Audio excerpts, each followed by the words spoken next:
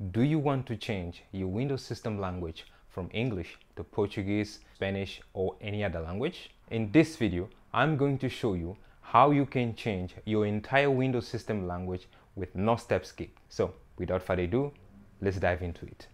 On your Windows 11 operating system, click on Start, then click on Settings. Here inside Windows Settings, click on Time and Language, then click on Language and Region. Right here inside Language and Region, we have three sections. We have Language, Region, and Related Settings. We are going to focus on these two main ones here. Under Language, the first option that we have here is Windows Display Language. So this is the system default language, and you can see on the right side that mine is set to English United States. If you click on this small arrow, you will see that I have another option here to select, which is Portuguese from Portugal. I'll show you how you can have this or more languages options around here. Below Windows Display Language, we have preferred languages, and down here you can see that I have English and Portuguese. If you want to add a new language, click here, Add a Language. This pop-up window will appear to give you the option to search and select the language that you want to install. Inside this address bar, write the language that you want to install. In this tutorial, for this example, I want to install Spanish, so I'm going to type Spanish. You can see down here that I have Spanish from different countries. Select the Spanish from the country that you want. For this tutorial, again, I want Spanish from Spain. So I'm going to type here Spanish space Spain. Down here I have Spanish from Spain.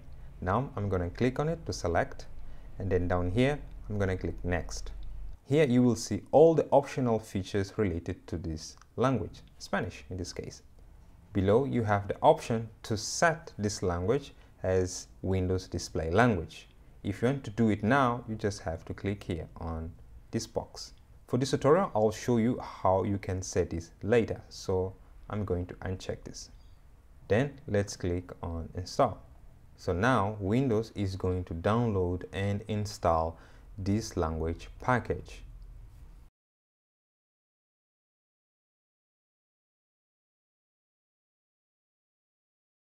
Once the download is finished, you can see under the preferred language that I have Spanish as my new language. But right now, Spanish is not my Windows Display Language. To make Spanish our system language, let's go up here where we have Windows Display Language. On the right side, remember that mine is set to English United States. Click on this small arrow, and you will see here that I have the option to select Espanol as my display language. So I'm going to click here on Espanol. You will get this notification here from Windows saying that Windows needs to sign you out in order to apply your new display language. This doesn't mean Windows needs to restart. It only means that you need to sign out and then sign in again to your system. Before we sign out and then sign in again, let me show you the other options that we have available here. Under preferred languages, you will see that since we have selected Espanol as our Windows Display Language, it moved from the bottom to the top. Now, as preferred language, the top one is Spanish, then English, then Portuguese.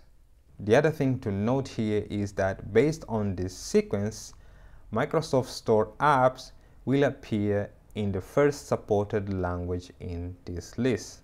That means if you open Microsoft Store, the apps first will prioritize Spanish. If the app doesn't support Spanish, it will go to English. If it doesn't support English, it will go to Portuguese. If you want to rearrange this order, what you can do is just click on the language and drag it to the top, this way. Now English will be the first supported language in Microsoft Store. This does not affect the Windows Display Language which is set to Espanol. Below, we have the region section. Here you have country and region. As you can see on the right side, I have mine set to United States. Depending on the country that you select here on the right side, Windows and apps might use your country or region to give you local content.